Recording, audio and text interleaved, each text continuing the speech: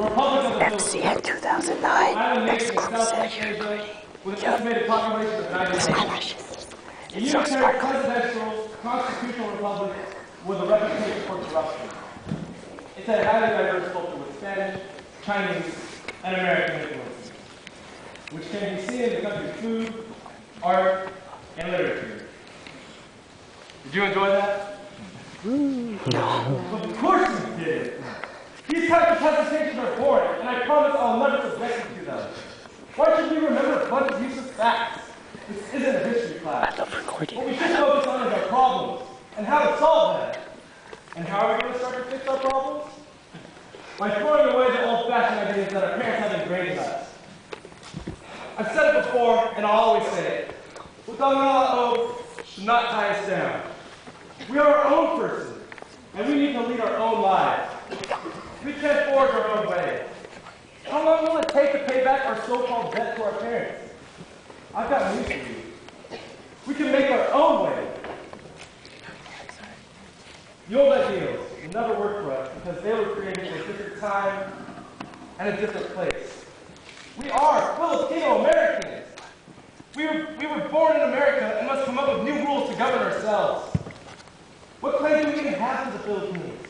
Most of us have never been there and don't even plan to go. Let us focus on creating a new culture. The Filipino American culture. Emphasis on the American. With the creation of this new view, we will finally be able to go to the major divide. Have our parents understand us more, and finally be rid of the old ideas. If you're like me, I will pave this new road for you. I will open new opportunities for you. So please, let me do something. I'm about to answer the job. Yeah! That's my boy! FCN 2009 exclusive, you know what I'm talking about? Get it! Yeah! Now, let's introduce our other candidates on stage. MC!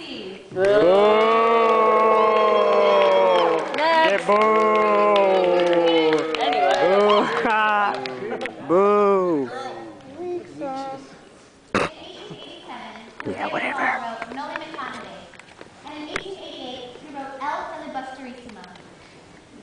These two novels inform the world of the plight of the Filipino people and inspire the nation to take up arms against their Spanish colonial authorities. Inspired by Rizal's Andres Bonifacio, Rizal Liga Filipina and eventually created the Katipunan, and would one day be known as the father of the revolution for the Filipino people. Emilio Aguinaldo joined the fight for independence under Bonifacio's Katipunan and continued to fight for Philippine independence until he became, as most consider him, the first president of the Philippines in 1899. And in 2009, I found a journal that inspired me to take up a revolution of our own. A revolution of ideas that call into question the Filipino identity. It's a question that many of us have asked ourselves and have found that the answer is hard to come by.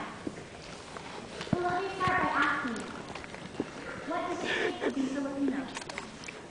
For me, it is more than just being born parent to a Filipino. It is more than just dances and food. We come from a lineage which prizes individuality and initiative. The old ideas are not useless because they teach us to be self-sustaining and instill in us a sense of duty to teach these lessons to others as well. I am proud to be Filipino. When you say I am Filipino, you are saying that you are Aguinaldo, you are Rizal, and you are Bonifacio. When you say you are Filipino, you are saying that you are Cebuano, Ilocano, and Tagalog. Whether you consider yourself a part of faith or not, you are everything that is wonderful. Home isn't where the heart is. It's what lives inside your heart. I've been taking notes on the subject for the past 23 years, and I'm proud to pass on what I've learned to you. Thank you.